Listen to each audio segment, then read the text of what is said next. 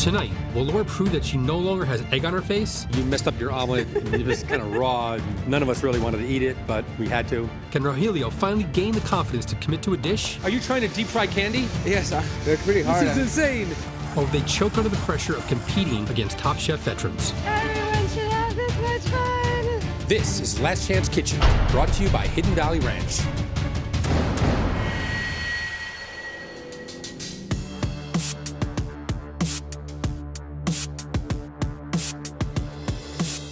Oh my God, this just got real. Mama. Being here at Last Chance Kitchen, I'm feeling a little nervous. I want to definitely redeem myself, and I want to make sure that I always have some fight in me. Hi, Chef. You're trying to figure out what's going on here, huh? So, Laura, do you recognize any of these chefs up here? Yeah, I have no clue what's going on still. I mentioned we were shaking things up a little bit in Last Chance Kitchen. You did? So these 3 chefs have already competed, and they've taken out 3 other chefs. Oh, 2. Hi, guys. How are you? Hi. Marcel? I know who Marcel is. I know who Jen Carroll is. It's like I have little baseball cards of Top Chef people. So we've been having a little bit of fun here while you were gone. It's unsettling seeing that Jen Carroll is already eliminated because she is a badass in the kitchen. I just can't believe that this is my shot at redemption. So there are 2 of you coming into Last Chance Kitchen, and this time, 2 people will be leaving. Stakes are high. You guys ready to redeem yourself? Yeah. Hell yeah. Hell yeah. So Laura and Rogelio, you both had back-to-back challenge failures. Laura, you messed up your Denver omelet, and then I didn't cook an kind of egg. messed up your omelet. It was kind of raw, and none of us really wanted to eat it, but we had to. 45 seconds. What is she dreaming of? I don't. What is that mess? 10 seconds. Pretty well. I have these days, I call them do not drive days, where I should not be operating a motor vehicle because I'm mentally scattered. And my last day on Top Chef was like that. Rogelio, you also messed up your Denver omelet, but then you went on and you messed up your corn and cabbage salad as well. Rogelio, that salad needed to be cold. I mean, I think you know that, right? I wanted to kind of do it like maybe room temperature with the corn and then add the cold slaw on the bowl. So you wanted it kind of room temperature but cold. Exactly, yeah. Exactly. So today we're gonna take those 2 wrongs and we're gonna make them right.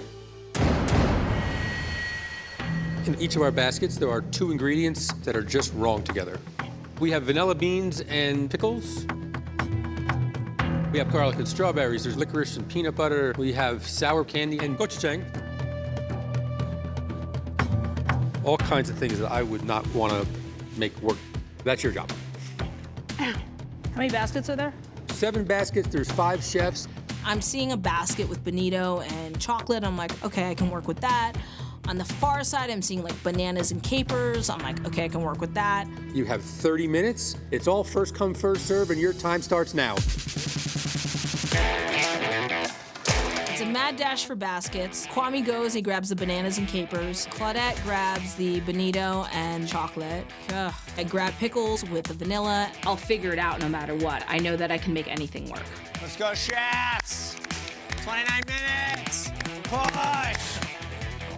I'm just excited to keep going deeper into the different regions of Mexico and the cuisine that has inspired me so much. What you gonna make, Claudette?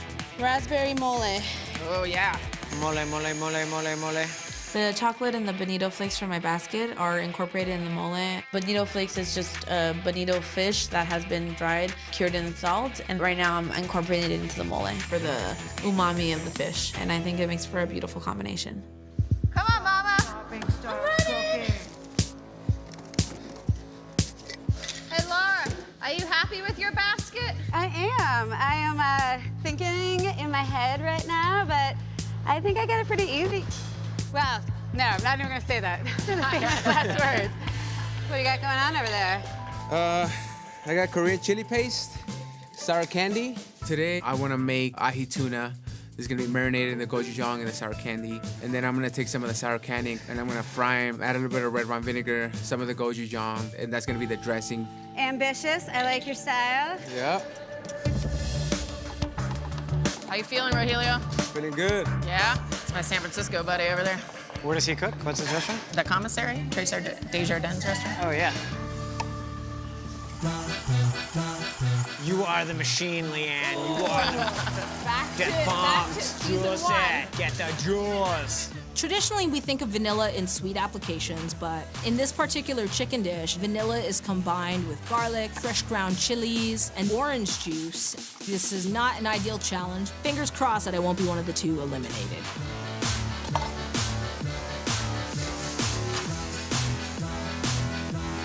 Chef, you got a couple of those dark bananas you can spare? Yeah, definitely. You just tell her to grab your bananas? Just the tip? Tell him to grab your banana. The whole thing, Marcel. Ah, had a guy. What's mine is yours. Ditto. You want some chocolate, bonito flakes? I think I'm good, thank you.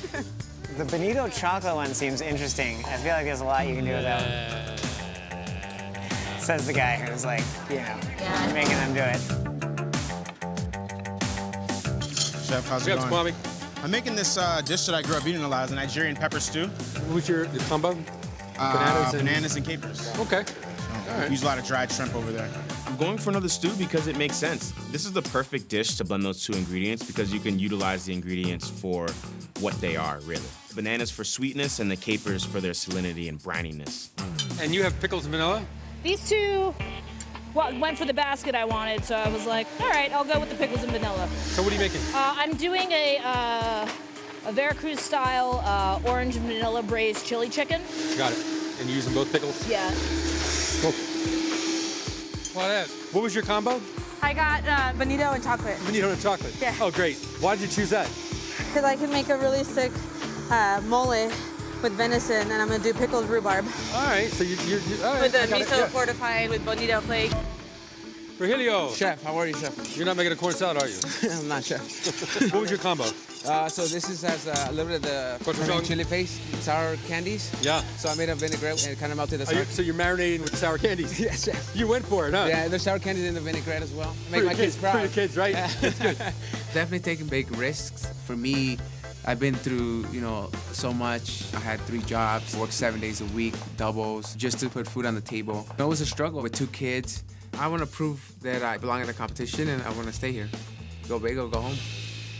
Laura, what are you making? Not an omelet, right? I had black garlic, white garlic, and strawberries. I like this combo. You had halibut in the refrigerator, so I went homeschool with this one, and I'm doing Alaskan halibut basted in black garlic butter with a fresh garlic, tomato, strawberry salsa. Yeah, we had the halibut in there just for you. Thank you.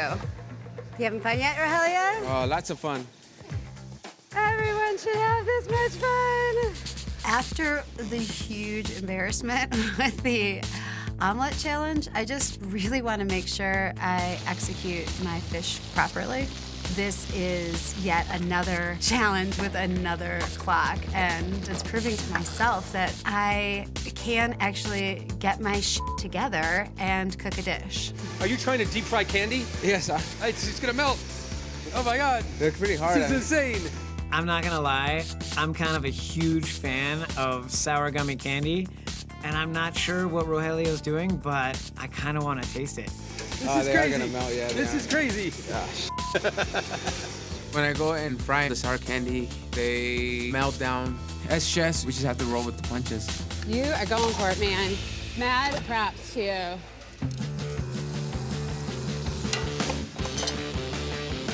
Okay, Chef, 4 minutes left. Time to make sure your proteins are cooked, make sure your dishes are seasoned. It definitely adds more pressure knowing that 2 of us go home. The odds are almost 50-50 on whether or not you stay. I feel like I got this. Season, guys. Don't make the mistake like I did. 2 minutes left, Chef. 2 minutes. Yes, Chef. I think this dish is gonna beat out the other competitors because it's so flavor forward. I grew up on this food, honestly. So my research has been most of my life. The flavors, they're just so wild. Oh, Laura's going over to the wood-burning oven. Oh, no. Don't overcook the halibut. 40 seconds. Come on, hot.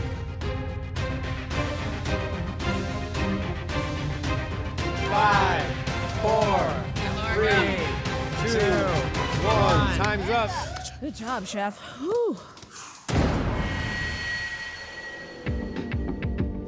Okay. Hi, Chef. So this is a Veracruz-style chicken. I use 3 different types of dried chilies. Vanilla, garlic, black pepper, fresh orange, grapefruit juice. And where's the sweetness coming from? The orange juice and grapefruit juice? Yeah. And then I took the pickles, I took both cornichons and bread and butters, mixed them with a fresh cucumber salsa. Thanks. Kwame, so Chef. tell me about your stew here. So here we have Nigerian red pepper stew, chicken thigh, crispy plantain. I don't know much about Nigerian food. What are some characteristics of Nigerian food? So Nigerian food, they use a lot of dried shrimp, tomato, onion, and red pepper. That's kind of like our mother sauce. That's the sauce that we eat. Thank you. Thank you. Hey, Claudette. Hi, Chef, how are you? That looks fantastic. Thank you. So I have just this lightly seared venison with the raspberry mole with guajillo peppers, garlic, onions, the 52% chocolate. And the bonito, you just kind of shaved over the top? It had it on top and it had it inside the mole as well. Thanks. Thank you. Video. Chef, how are you? Good, what do we have? Fennel, apples, peppers, fried sour candy. That liquid that I kind of soaked the vegetables in, it's sour candy, Korean chili paste. Let me ask you a question. There's 2 other baskets over there. Why the sour candy? I don't know. I just grabbed it. I figured everything was going to be difficult. Cool. Thanks. Thank you. Hi. Laura. Alaskan halibut. Alaskan halibut. I made a strawberry salsa, some arugula for the crunch, and garlic in the salsa, and then I basted the halibut in black garlic. Thank you. Thank you.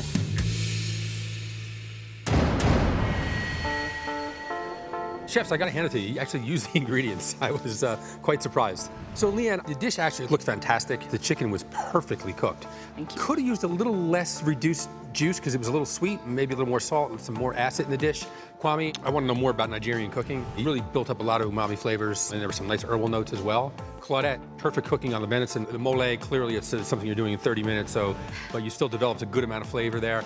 Rohili, I gotta hand it to you. You went for it with the gummies. I thought marinating the gummies was a really, really good idea. Frying the gummies, not so much. But beautifully cooked tuna, it was perfectly grilled, nice and rare. Altogether, a nice dish. And Laura, clearly you know how to cook halibut. You nailed that. I thought the dish really suffered from a lack of seasoning, but the fish cookery was spot on. So, winner. Tough one, because I liked a bunch of the dishes. But I have to say the dish that I liked the most, Claudette. You talked about these flavors, and now we're seeing them. Where were they when you were in the competition? No. See, that's not the way it works. We let go the worst dish of the day. It's not about what you can do or what you did, even what you did. It's that day, and you weren't doing this. So it's good to see. Oh God, the 2 bottoms, the two that are gonna not go through. This is tough. It's hard to do this.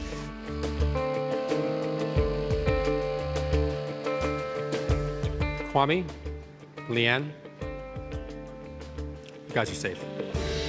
Rogelio, it was good until those gummy worms, and you didn't have to use them. You used them in the marinade, that would have been enough. And Laura, again, I love the halibut was delicious, but the rest of that garnish really needed some work. No, I agree.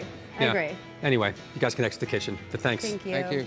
Of course, I'm sad to leave. I mean, this is an amazing experience for anybody, and it is much more difficult than I thought it was going to be. But as a Top Chef super fan, it's like going to a fantasy camp where you actually get to meet your culinary idols. Good job, Chef. You too. Thank you. I don't have any regrets. I think that everything happens for a reason. I definitely want to make my mother proud and my kids and everybody that knows me proud. And so that's what I did. Claudette, 2 in a row. Thank you, Chef. Wow. Uh-oh. Good stuff. I'm stoked that I won. I feel this weird wave of confidence throughout this whole process, and I'm gonna prove to you that I'm a lot more than what you see. All right, well, we'll see you next week. Thank you, Chef. Thanks. Oh, God. He said Kwame Leanne. I was like...